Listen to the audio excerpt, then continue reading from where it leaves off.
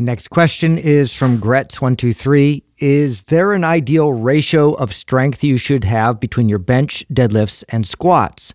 I can bench my body weight, but I can't do that much more in deadlifts or squats. Okay, so normally what you'll find is that you can bench a certain amount of weight, you could squat more than that, and you could deadlift more than that. So typically what it looks like is your bench is the lowest, then it goes squat, then it goes deadlift. Is that true? Yeah, for most people. I thought it's interchangeable with the squat and the deadlift. No, some people, and this is not most, some people can squat more than they can deadlift.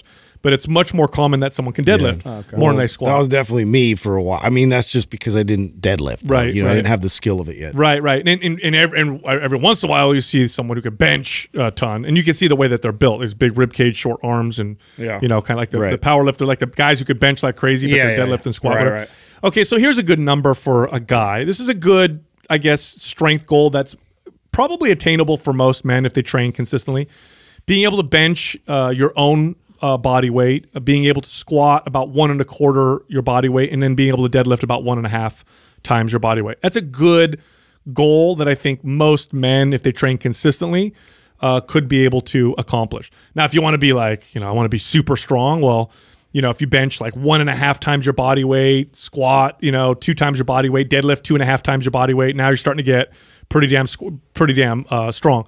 For a woman, this is a little bit more difficult for me to figure out. I'm trying to think what would be a good number. You're probably looking at something like half body weight to maybe 3/4 body weight bench, squat probably body weight, and deadlift probably body weight and 1/4 or something like that. I remember T Nation had a really good.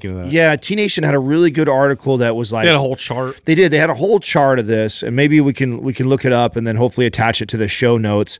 It was and it had both men and women. It showed you like elite. It said like bad, good, very good, or whatever. There's like 3 or 4 categories of what Sal's referring to for both men and women, like where they should be on this. I thought that was a pretty good, accurate chart to whatever it is. For as a trainer, I would say I'm where you're at, Sal. Is if I had a woman that could do almost her weight in bench, that's phenomenal. Yeah. And as long as she was squatting and deadlifting her weight and above, we're doing pretty damn. Yeah, we're doing pretty damn good. So, is that it? So this is okay. So male. Okay, here's what they have for. See, they don't do this by body weight. Oh well, actually they did. So they said for a man, decent for a squat is 315 pounds or 1.5 times your body weight. Good was 405 pounds or 2 times your body weight, and great was, what is that, 465 or 2.5 times body weight for a squat. For female, it was 95 or 75%, 0.75 your body weight. Good, 155 or 1 1/4 your body weight. Great was, what is that, 205 or 2 times your body weight. But you know, they're talking to a fitness fanatic audience because those numbers are pretty high. Those are that's why I even just decent is high on there, I would say. I mean, when you're talking about the clients that we train, which were average person, I wanted the way I looked at it was rarely ever in their life are they going to have to pick something off the ground that's heavier than them, right, or squat something down that's heavier than they are. So as long as they could do their body weight in squatting and deadlifting, I was really happy with the progress or where we are currently at. Of course, we were trying for more, but I would be very impressed or happy with a client that was doing that. And then as bench pressing, if I had a guy, if he was able to at least do his body weight, and for a girl, if she was able to do 50% of her body weight to 75, I would be very happy. Yeah, totally. It is. You know what's interesting too is that you typically will be good at really good at one in comparison to the other. Totally. Your body type tends to, like if you've got long arms and you're kind of tall. It's all your levers that you have. Yeah, you're probably a deadlifter, right? You're probably going to be able to, if you have short arms, kind of stocky, bench press is probably going to be, what you're better at. I know for me, my squat and my bench was, good. My deadlift was always great. And they don't match. My deadlift was always, through the roof in comparison to the other two.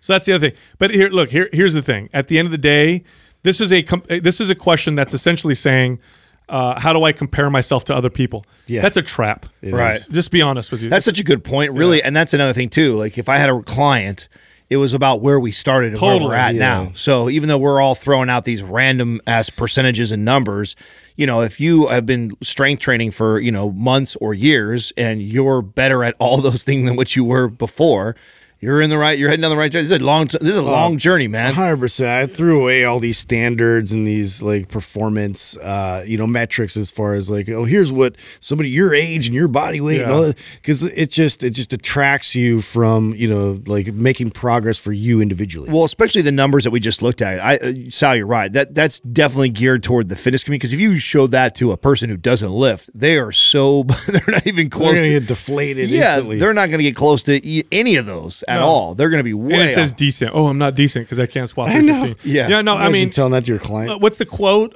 Comparison is the thief of joy.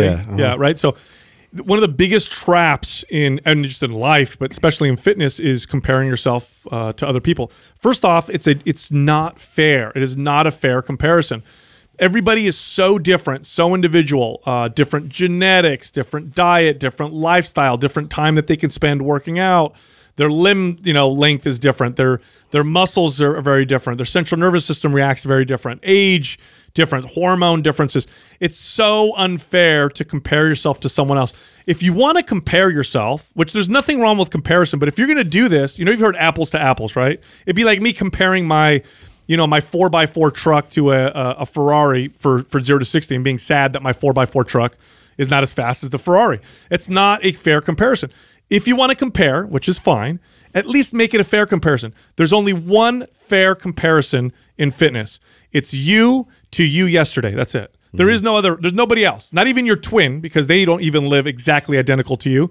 The only fair comparison is you to yourself. So questions like this, I know we gave out some numbers. Those are super general, but to be honest with you, arbitrary. It's been all like I had clients I had a woman that I trained who she was hypermobile and very lax, and she had beet cancer, and her squatting the bar was a greater accomplishment than the 22-year-old ex-football player who I got to squat 405. Like, that's great, but getting her to squat a bar from where she came from, oh my god! But still, it's not fair. You compare yourself to yourself.